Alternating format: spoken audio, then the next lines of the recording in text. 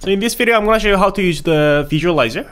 So visualizer is where you can save the shot history, and then you can also see the other people's shots. That's really popular feature. It's created by Miha, who is the user, Design Espresso Machine user. So let's go. Firstly, you need to go to the setting, app, and extensions, and you can see there is the visualizer. Upload to visualizer. So you need to check this one to activate it, and then you need to go to the setting. And if you see here, you can see the username and the password, and this is just default and it doesn't do anything. So you actually need to create a user account on the visualizer. And if you go back to this page, you can see the website. So you need to open the Chrome and then go to the website and then create your account. So from here, I'm gonna go to open the Chrome, and then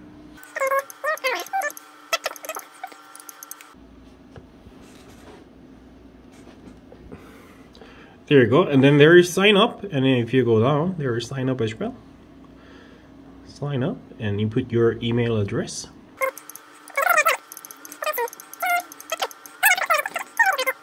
It's not my password for the email, but I'm just gonna use this one like this. Sign up. So this account is created, and then now we need to go back to the app and then input your email address and password in there. Go to the visualizer and then go to settings and put your username.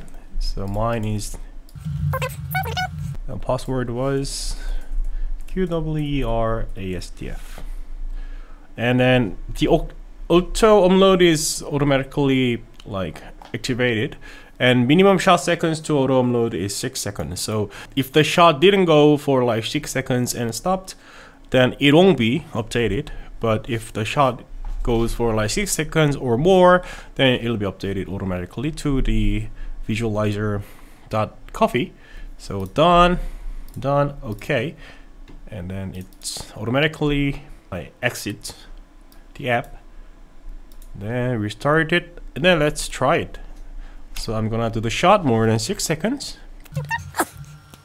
I've done 9 seconds, and then I stopped it, and let's see if it's uploaded.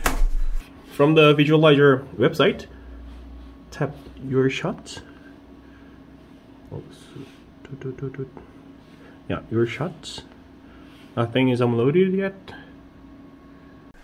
So the profile I've just run wasn't uploaded because the profile was cleaning or calibrate. So I actually need to change the profile to the one that I can really upload, because the profile is untitled 36, but it's based on the cleaning profile. So I may go to the anything that's based on shots, like making coffee, not based on cleaning or calibration. So this is based on the shot. So if I do this one for more than 6 seconds, there you go, it should be uploaded. Let's check again. So let's click your shots. There you go. So this Cremina lever machine is uploaded. This is what I just used. There you go. You can see the shot is exactly like the one that I just run. Nice. And if you see down here, there are actually more options for the graphs. So now it has 3 graphs on there, and there is the temperature graph. But if you see here, there is resistance, but we don't really use it, so you can just skip it. But water dispense, this is the amount of water that I used for the shot. So you can see there is total water dispensed 9.87 milliliters. Then you can deactivate it, and then you can check the total weight. So this is the real-time weight per seconds, but this is the total weight that I extracted for the shot. But this one, I just run the simulator app on Windows, so I didn't really extract it, but it says like 4.6 grams, so that's the total of this weight line.